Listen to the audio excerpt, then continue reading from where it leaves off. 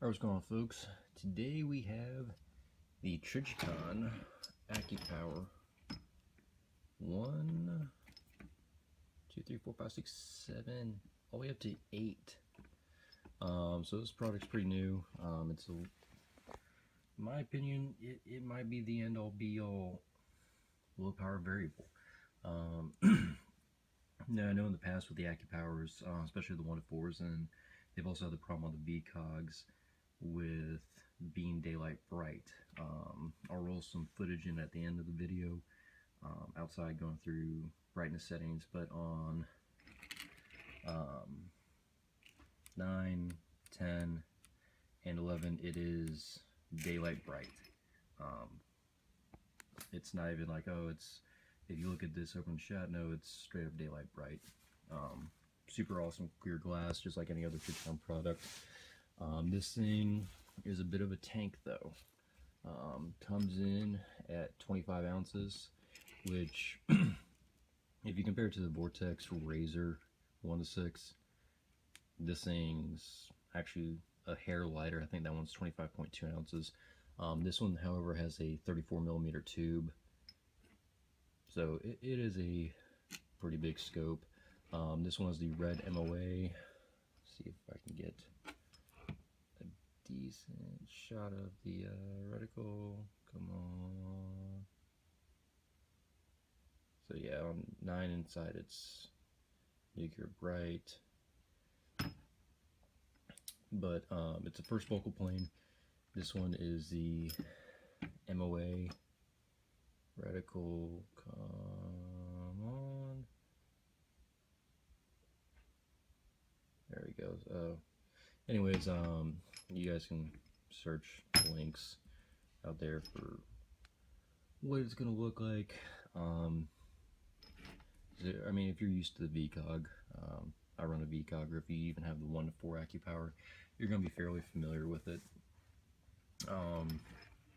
It has uncapped turrets, which I'm not a huge fan of. I like capped turrets.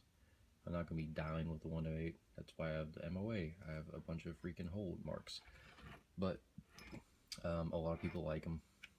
They all like to think they're snipers. If it's 223, I'm freaking using holds, not dialing in. Anyways, is it worth the wait? I don't know.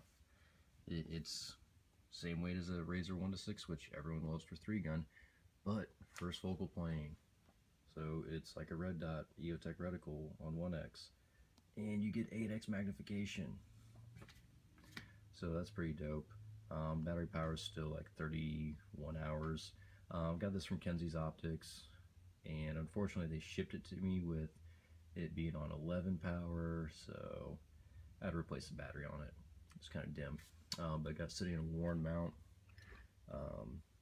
I love American Defense Recon mounts, and that's my go-to mount.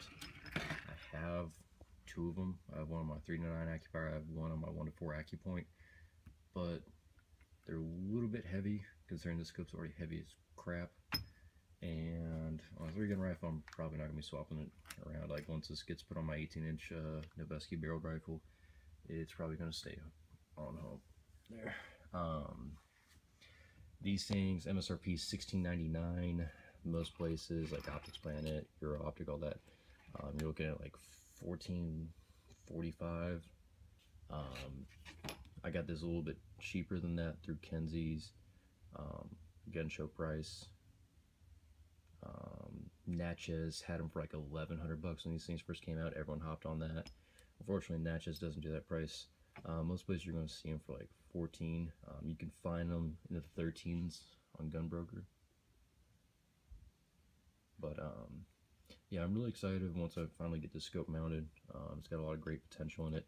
It has a huge magnification range. It has a much better throw loader than the Accupoint that I have right now. So I'll throw that footage in at the end of it outside for proof that it is daylight bright. So this is the Accupower on daylight setting. 9, 10,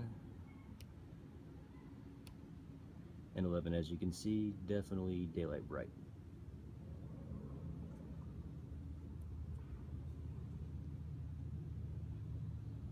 Zoom in, gets even brighter, zoom out. Daylight bright, guys.